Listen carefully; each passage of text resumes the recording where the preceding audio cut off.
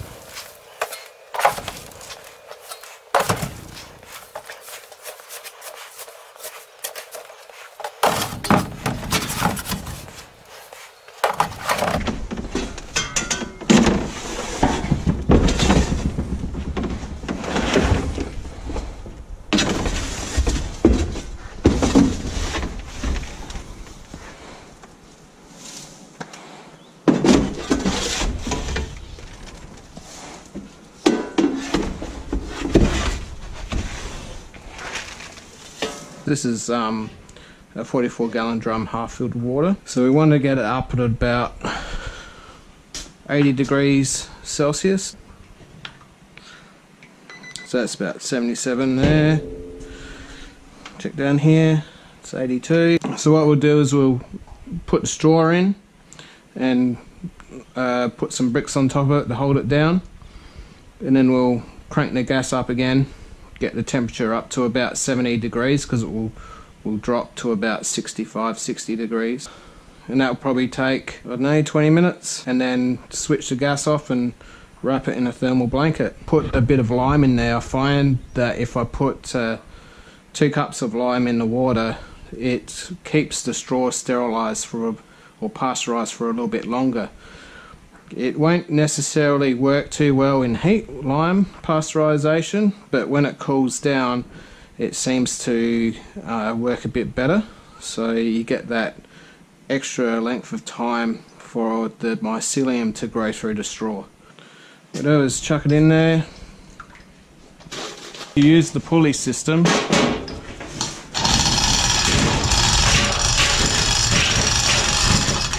and slip, you get hot water splashing up at you.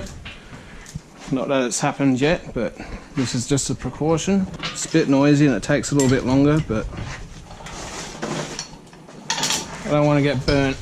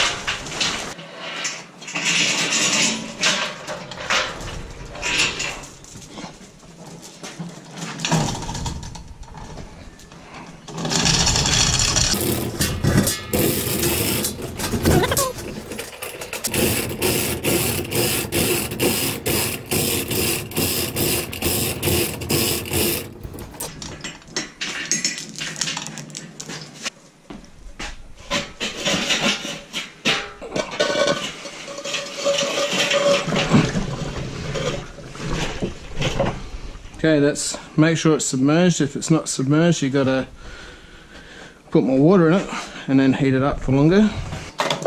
Sometimes just pushing it down like this works. What are we at? 66, so we're pasteurising at the moment, so we can start timing. You want to pasteurize for about 1.5 hours. Some people only do an hour, but I do 1.5. Let's crank the gas up.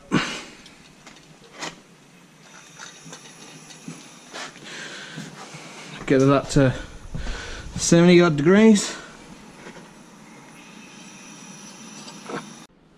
So the straw has now been pasteurising for 1.5 hours, and it's time to take it out. So we'll take this blanket off.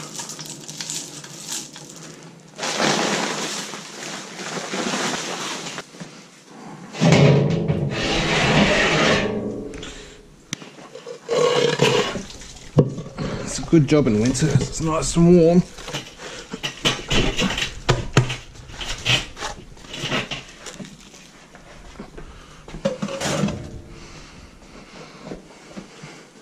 Right. And winch it out.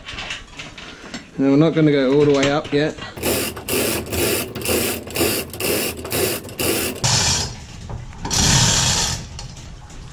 And we let that drain for about 20 minutes. And while we wait for that to drain, we're going to stick the tools that we're going to use in the next process into the hot water.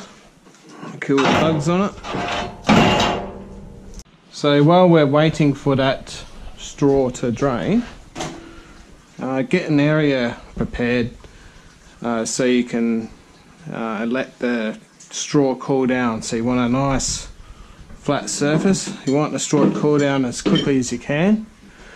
I put plastic curtains in, spray them with 3% hydrogen peroxide, and that just kills off the contaminants such as bacteria, and also suppresses the growth of moulds.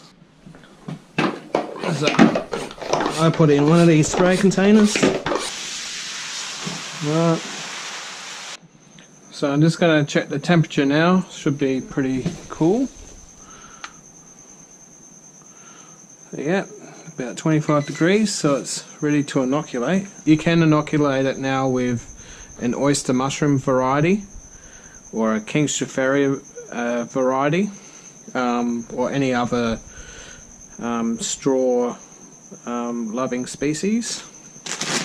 But today I'm going to use King Stropharia, and then you'll see it in another, this be used in a garden bed in another video.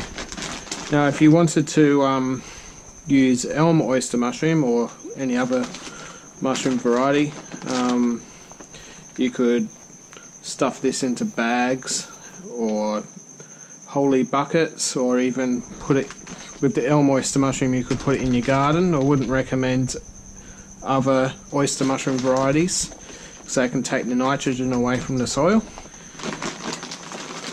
So let's put this in nice and even.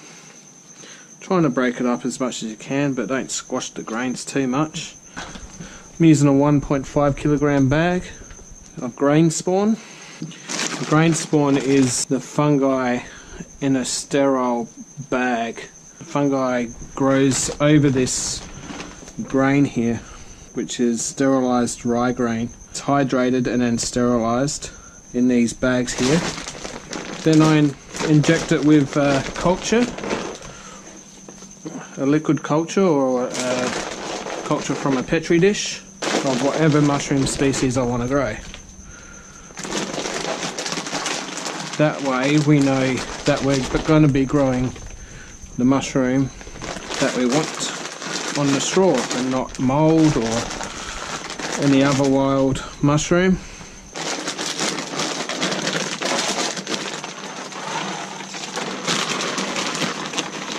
Now, I'm just going to mix it through.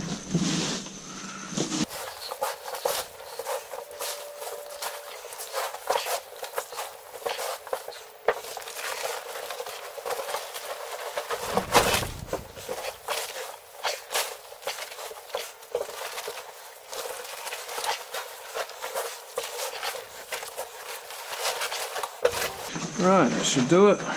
Now this is the stage where I'd, if I was using oyster mushrooms, I'll be packing it into holy buckets or bags.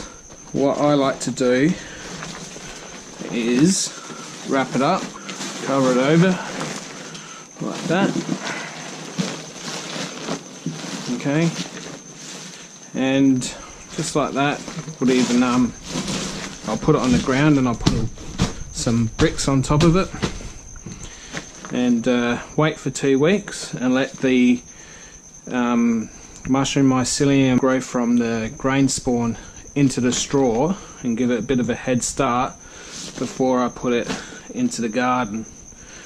That way, you know, if a bird comes in and starts eating grain or stuff like that, you still have it in the straw. King Stropharia is best grown in late spring to late autumn, so you can grow Elm oyster mushroom in the cold months and King Stropharia in the warm. Another way to store your straw until it's ready to go out into the garden is in a bin with a lid. Just make sure you clean it out first. Quite handy, and you can just lift it out into the garden area where you want to put it on. Put it in these 50 litre containers. They're really strong, they're expensive, but they last a long time.